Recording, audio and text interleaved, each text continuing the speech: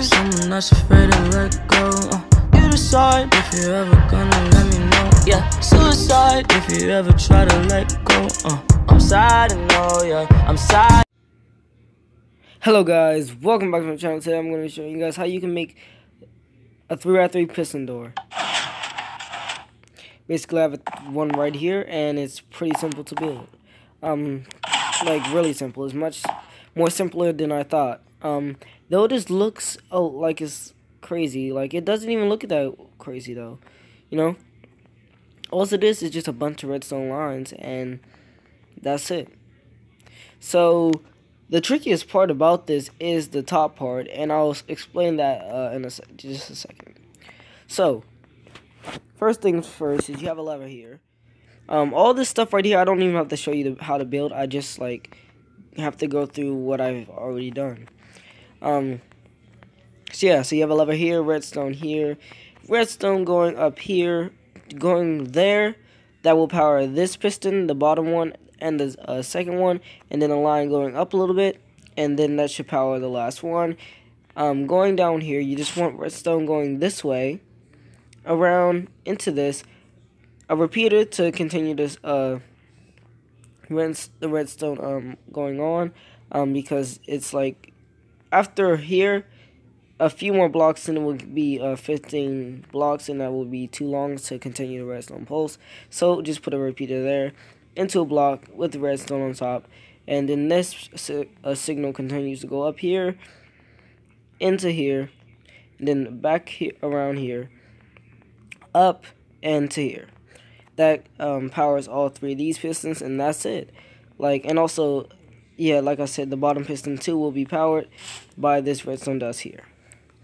And you should be able to figure out where to put the pistons at, and you know, it's that simple. That's most of it done. The only thing left is these two blocks here. They need to be powered, and I'll show you guys how I did that. Now, you just have a very simple double piston extender right here. I have to have this obsidian right here because the slime blocks would pull this down if it were any other block, unless like if you're in a different version, like a furnace wouldn't be able to move, or any irremovable block should work right there.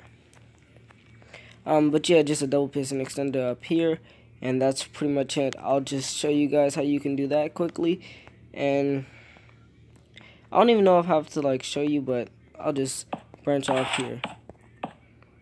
That kind of messes it up, what I just did. There you go. But yeah, so you just want a simple double piston extender that's going downward for the last part in the door. So you need something going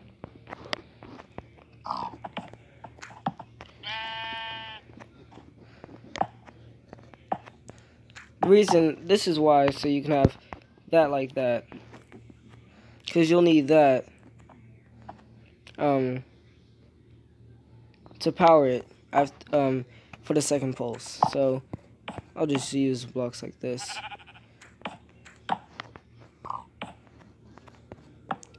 For ticks,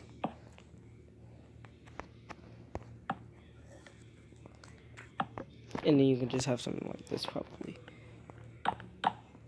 I don't even remember exactly what I did. How did I power that?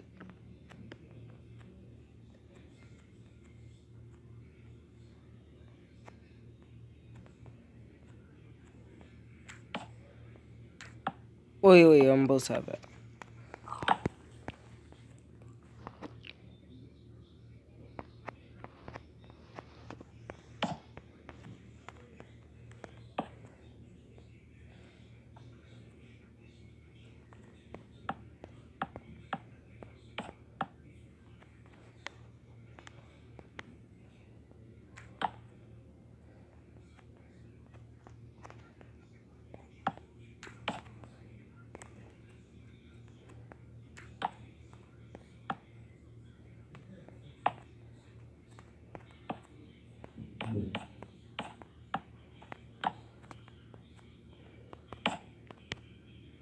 Vortex right there.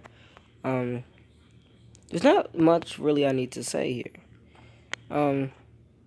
And then you just want to drag a signal that comes up here to the actual double piston extender,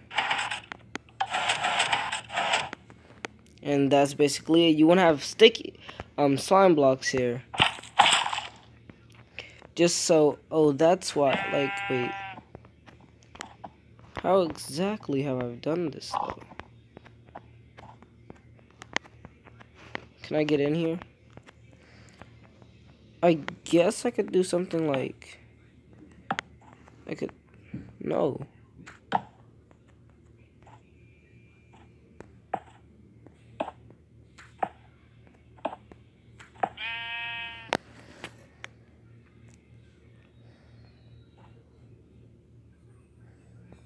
Yeah, like that, I guess. You could just do that. I think that still works, actually. Yeah.